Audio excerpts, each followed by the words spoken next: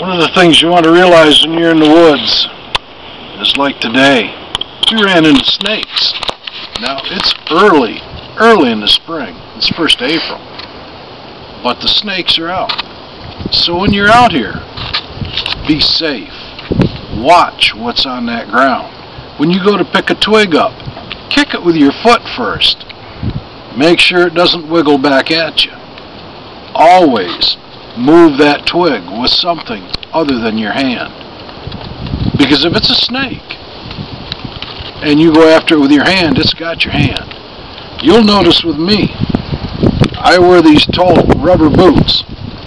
Now that boot is about 1/4 of an inch thick, and that's the reason I wear those.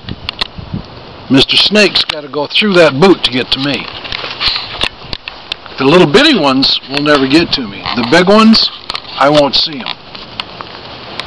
So, again, when you're in the woods, be very, very careful.